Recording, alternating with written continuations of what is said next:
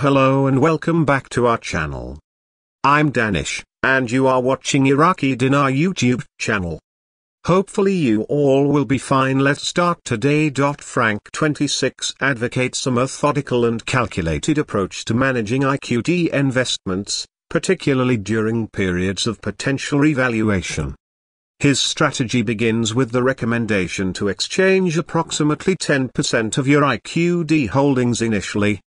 This initial exchange is designed to provide immediate liquidity, allowing investors to address pressing financial needs or seize immediate investment opportunities.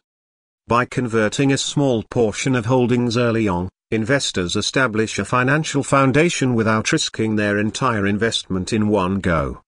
The remaining 90% of IQD holdings are advised to be closely monitored as the currency enters a floating phase.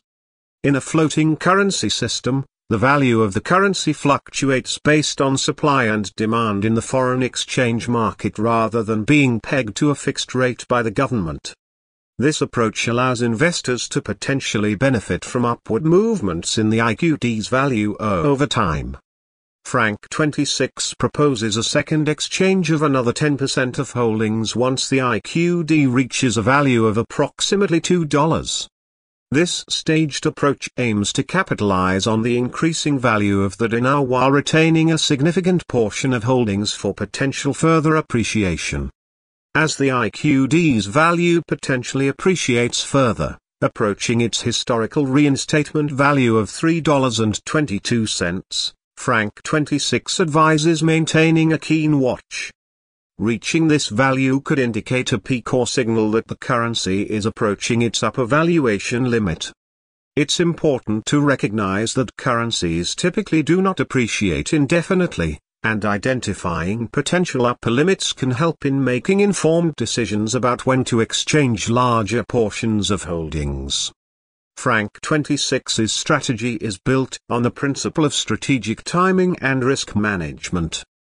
By gradually exchanging holdings at strategic value thresholds, investors aim to maximize returns while mitigating the risks associated with currency speculation. This approach also provides flexibility to reinvest profits or allocate funds towards diverse financial goals as opportunities arise during the revaluation process. In summary, Frank 26's strategy for handling IQD holdings during a potential revaluation underscores the importance of patience, vigilance, and strategic decision-making. By balancing gradual exchanges with careful monitoring of currency movements, investors can navigate the complexities of currency revaluation with greater confidence and potentially maximize their investment returns.